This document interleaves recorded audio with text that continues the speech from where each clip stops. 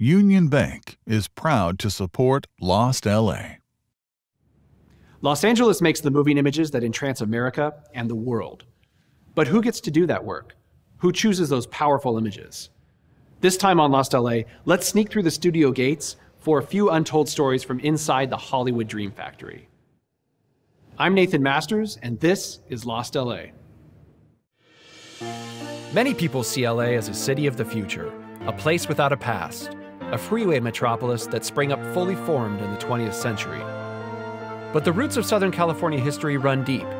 People have called this land home for thousands of years, and their stories give us a richer understanding of where we are now and where we're headed in the decades to come. So let's look back and uncover some of these forgotten stories in the archives. Lost LA explores Southern California history by bringing archival materials to life.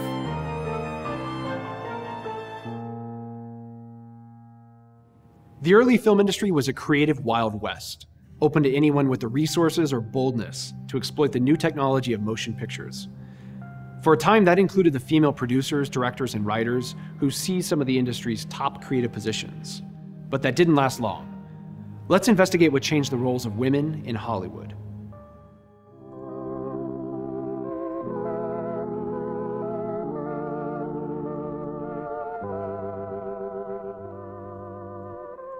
When movies began to be popular, they weren't necessarily associated with respectability.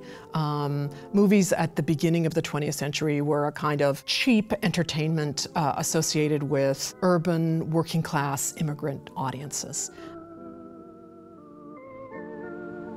A lot of the early workers in the film industry are coming out of a theatrical background. Mostly, the early directors, actors, producers, whatnot, are coming out of a theater background. And the theater, over the course of the 19th century, had actually been a place where women had, more than perhaps any other industry, been allowed to take on unusual roles.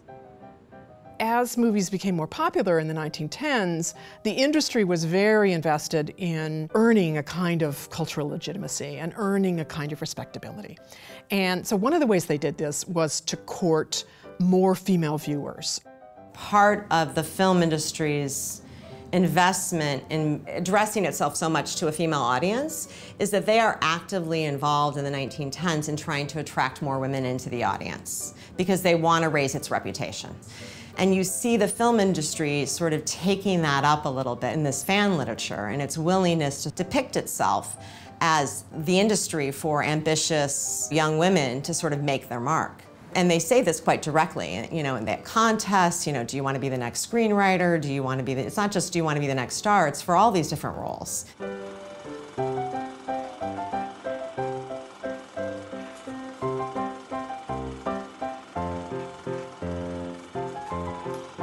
So somebody like Lois Weber, working on the other side of the camera as a married white middle-class woman, brought a kind of respectability to that side of the camera as well, brought a respectability to that side of the industry.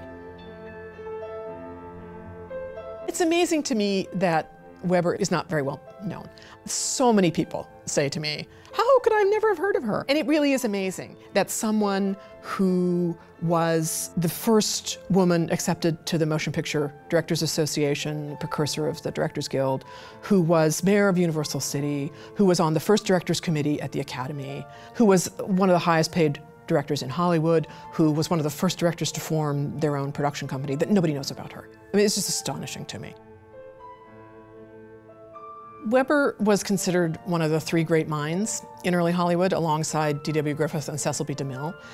Everybody remembers Griffith and DeMille as the fathers of American cinema. Like Griffith and DeMille, she was very invested in demonstrating the sophistication of this new art form and ensuring its cultural legitimacy. Weber makes a film in 1913 called Suspense, where she plays a woman who is alone with her baby in a villa besieged by attackers. And Suspense is so ahead of its time in terms of cinematography and shot composition and camera work. It's an astonishing film. Part of this is like sort of sex stereotyping in a sense, because they did firmly believe women could tell stories for women better. And so if you wanted women in the theater, then you needed to have them coming up with the stories about women's lives. Weber was a really commanding director. She said that the director has to have absolute authority. And I think the fact that she was both a screenwriter and a director, that she was directing her own scripts, she had a complete vision for her work. For instance, Shoes, her film about urban poverty, is told through the story of a young shop girl whose wages are supporting her entire family. Her father's unemployed, she's supporting her entire family. That emotional experience of poverty, we understand through her and through specifically cinematic devices that where we see inside her mind, we see her optical point of view, we understand her feelings. It's not just visual storytelling, it's the kind of identification that audiences can have with fictional characters on screen that cinematic language enables.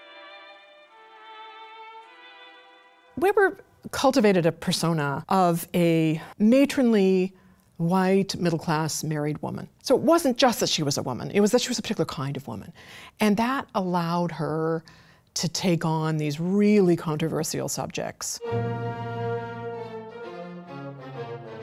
Universal's top film in 1916 was a film on abortion and birth control, written and directed by a woman who was that studio's top director.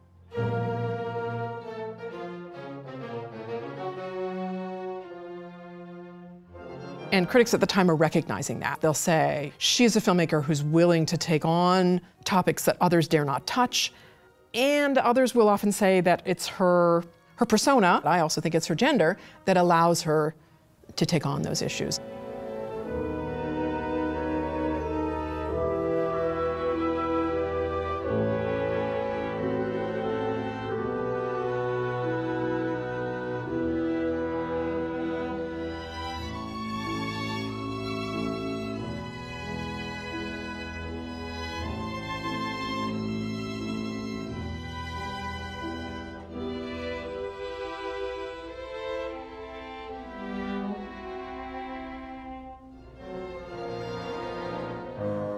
She is then very clearly Universal's top director. She's the top director in 1916 and 1917, and she's making extraordinarily popular and profitable films for them. All of the kind of shifts in her career, the kind of key moments when she shifts, have to do with her wanting more artistic control and wanting to do more. She leaves Universal in the summer of 1917 to form Lois Weber Productions. So she leaves Universal at the height of her power. And because of her power, she's able to negotiate a really lucrative distribution deal with Universal. Then she switches and gets an even more lucrative distribution deal with Paramount. At Lois Weber Productions, she makes 14 films in 4 years. She writes and directs 14 feature films in 4 years, which is extraordinary.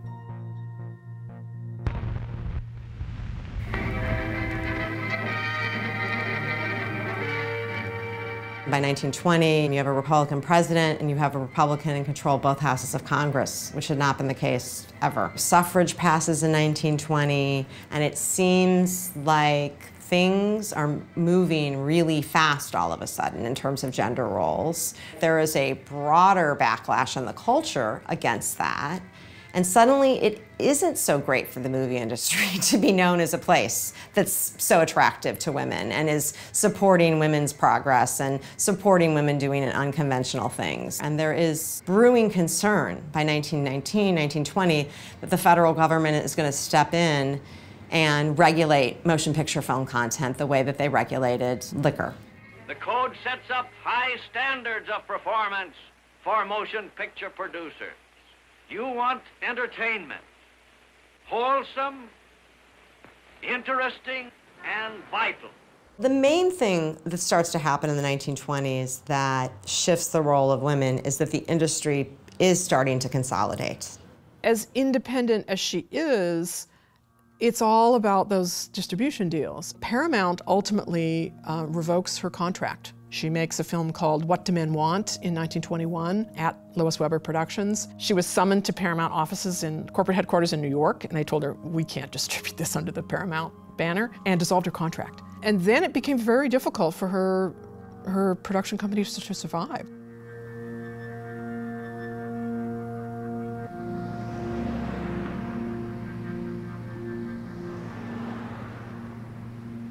When Weber's production company collapses in 1921, it's a real kind of watershed moment in Hollywood history. It's a moment when a lot of major studios are consolidating power. Studios whose names still dominate our entertainment landscape today, right, are starting to consolidate power, and they're buying up theater chains. And they're making it very, very hard for independent production companies to survive. And so Lois Weber is part of a whole generation of independent filmmakers that find it increasingly difficult to get their films distributed in the 20s. So there's other women, there's our African-American filmmakers who suddenly find it very difficult to get distribution contracts. As Hollywood becomes essentially another corporate entity, and people realize that this is a big business that's going to be around, and that there's a lot of money involved, and that that's going to remain true for a long time, the attitudes, the more flexible attitudes towards who does what start to change. This is the re-masculinization of the industry. And there is at that point a very clear erasure of the work of female filmmakers in early Hollywood. And Weber was not alone. There were hundreds of women directing in Hollywood, early Hollywood. And yet, the early histories of Hollywood only talk about female stars. They don't talk about the power of female screenwriters. They don't talk about female filmmakers. So this erasure didn't happen recently. It happened early. It happened before Weber was even over her career, let alone before she even died. That kind of myth of the history of Hollywood as a male industry was put in place pretty early. But I do think that forgetting that history, forgetting how crucial women were to early filmmaking, has continued to hamper female filmmakers for generations, because there's this sense that no women have ever made films before. Oh, could women ever direct action films? Well, they did 100 years ago. Can women ever make popular, profitable film? Oh, I don't know. You know, they did 100 years ago. So this forgetting has had monumental consequences and has carried enormous weight for almost 100 years now.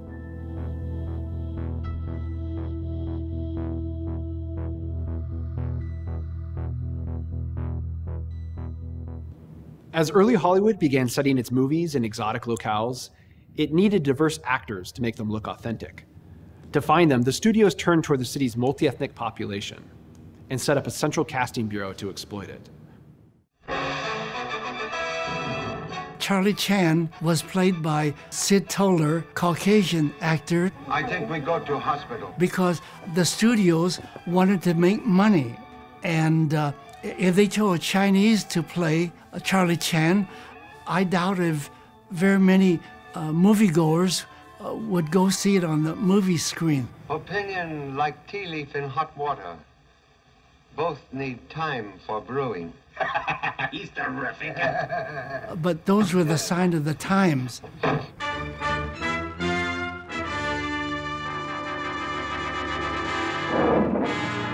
One of the reasons that the film industry had settled in Los Angeles was because of its, sheer topographical diversity.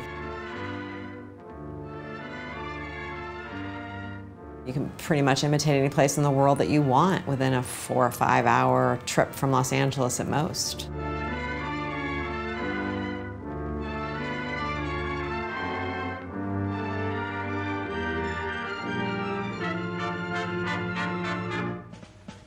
In the 20s and 30s, Americans have had a bit of a geography lesson after World War I.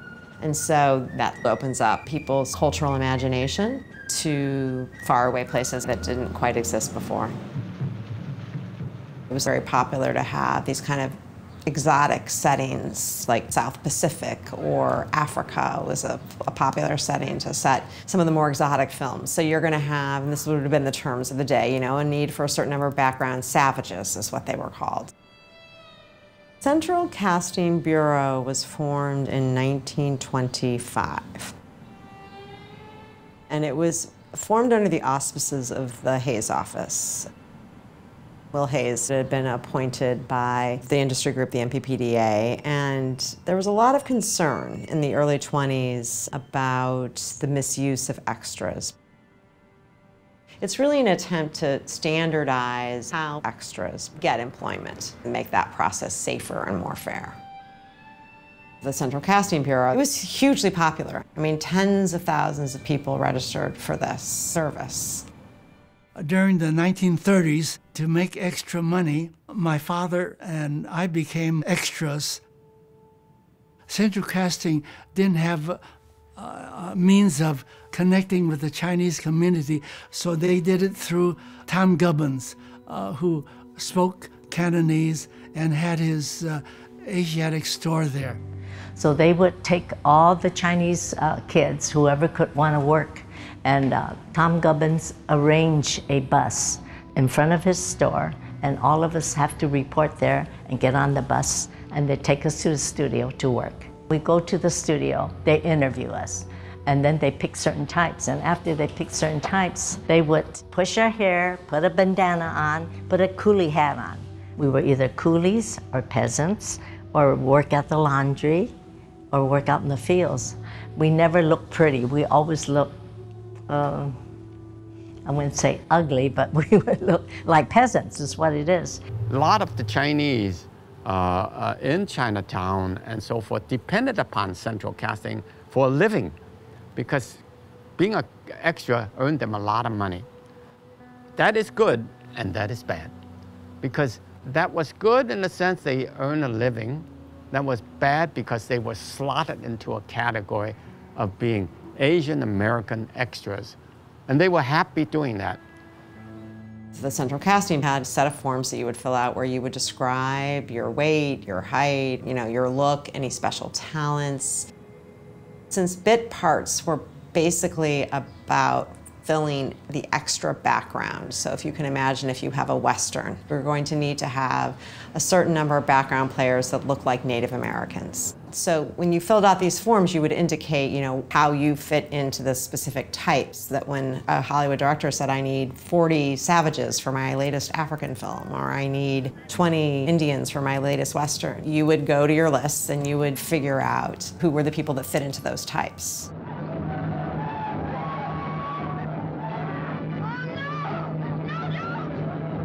For the most part, it was almost impossible for people of color to have a leading role in Hollywood. In the Charlie Chan movie, I remember the director saying to me in this hospital scene, this place smells too much like medicine. And I told all my friends, I have a speaking part in Charlie Chan in Honolulu, but then when I went to see the movie, I could see me holding my nose and shaking my head, but my speaking part was on the cutting room floor. You can't play in the movies just as cliche characters.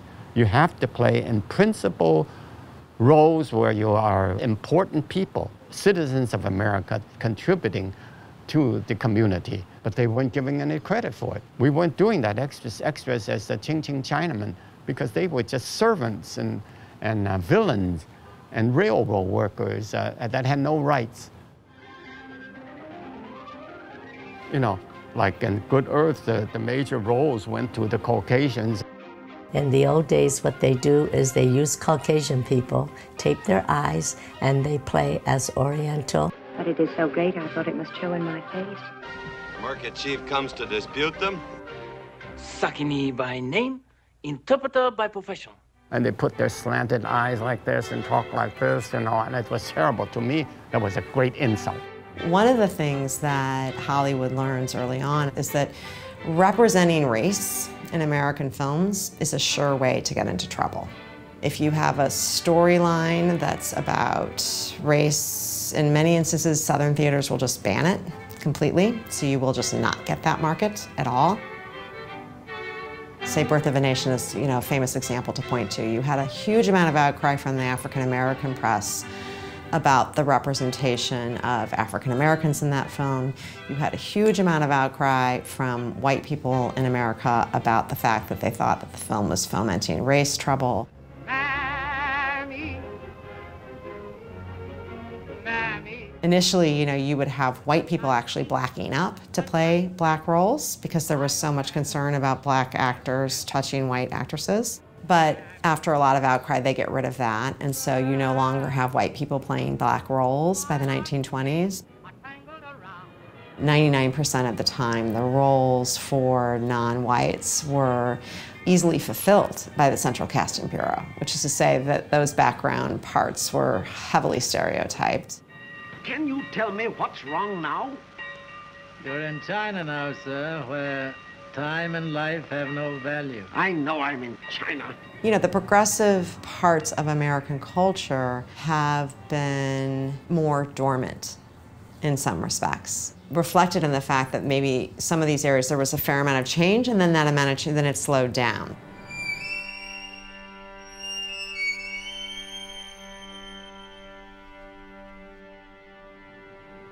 You might say in the early times I was playing all stereotype parts.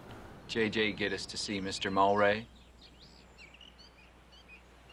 Yet we all keep trying like fools. Edgar Poe Wong. They call me Snotty. You not come here! Illegal! And somewhere along the line I didn't like that, because then you believe yourself as a clicheism. What we're seeing now in terms of the greater call for Hollywood to look at its lack of diversity, the problem that still exists, is trying to open up that dialogue again. And I think one of the lessons from the past is that for it to succeed, we're going to have to keep it up. Hollywood stands accused of having a problem with so-called whitewashing. There's so few roles for Asian actors, and I would really hope that we would get to play ourselves at the very least. Suki, kanakete! Mishima! Suki, stupid cow. Sorry. Hey, may I help you? We don't accept blackface in any of its forms in film or television. Why would we accept yellowface? It seems to be happening continually. Maybe next time you can design me better. It can't just be sort of a complaint here and a complaint here, that it needs to be a sustained effort.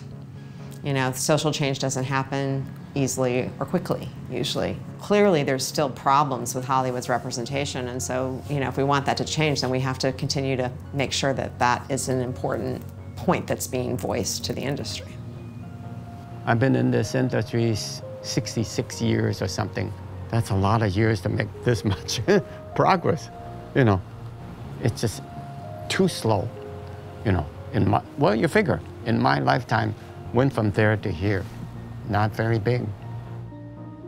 The Hollywood Dream Factory imagined one version of Los Angeles. Next time on Lost LA, we'll look at how two other communities created their own underground versions of the city.